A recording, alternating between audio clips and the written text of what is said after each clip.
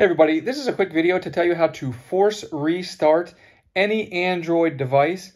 So, obviously you can hit the power button and then on the screen you can confirm that you want to power it down. But if your screen freezes up or if you're having glitches like that and you just want to force it to power off so that you can turn it back on, it's a very simple thing to do. All you're going to do is you're going to press and hold the power button. And if the screen is working, it might pop up with that menu where you can restart it or whatever like that. Just ignore that menu and continue to hold the power button. And eventually, after about 10 seconds, the phone or the tablet or whatever will turn off. And at that point, you can turn it back on. Now, this is not a hard reset. It will not wipe any of the data.